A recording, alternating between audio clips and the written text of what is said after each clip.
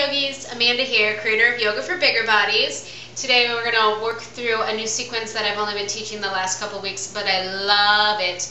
It's done on all fours. So if you have any knee issues, you double up with the mat or put a blanket under your knees. If you can't be on your knees at all, this might not be the best sequence for you, but if it is, give it a try and hopefully you'll love it as much as I do.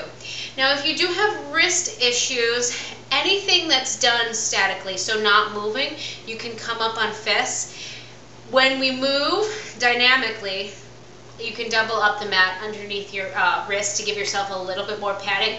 Or if you have a foam wedge that you can use, you can place it under your wrist as well. That might help you out. So we're going to come to all fours.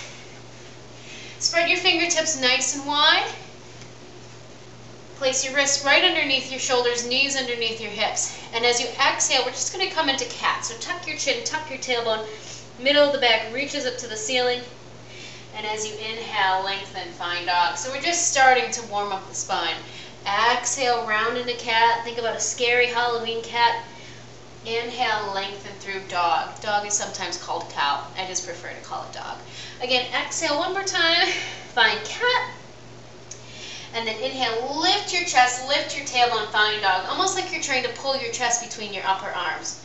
Now we're going to get a little bit fancy with it. So the next time you come into cat, we're going to exhale, start to round the back up, drop your chest down to the floor. Inhale, lift up to dog. So I screwed that up, but that's okay. You'll know where I'm going. We're going to move into cat. So we exhale, drop down, round your back up into cat. Drop it down, reach your chest up, find dog. Exhale, find a little push-up, round up. Now we try to hug the elbows back as we move through these poses. So we're sort of snaking that spine. Drop down a little bit, firing up those arms, firing up the shoulders. Cat, snake it down, lead with the chest, find dog. One more time, snake it down, find cat.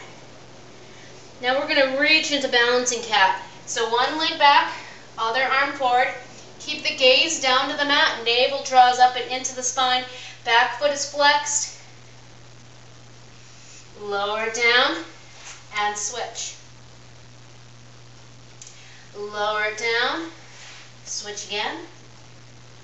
Navel's drawn up and in. Lower down and switch. Lower down. Two of those snaky cats and dogs. So exhale, drop it down, lift the chest, lift the tailbone, find dog. Drop it down, strong arms, round it up, find cat. One more time. Drop it down, lift up, find dog. Drop it down, lift up, round into cat. Come to that flat back, reach into balancing cat. Here we're stabilizing the spine. So nice strong back here. Lower down, switch. Back foot is flexed. Think about tucking your shoulder into your back pocket. Thumb is up to the ceiling. Lower down. And you can keep repeating that sequence. We're just going to close it off with cat, but we're going to come up onto fingertips so we can really round through that mid-back a little bit more. Stretching it out.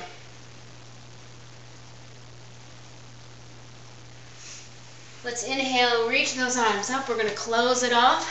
Exhale. Bring it down, inhale, reach it up, exhale, lower it down one more time, inhale, and exhale.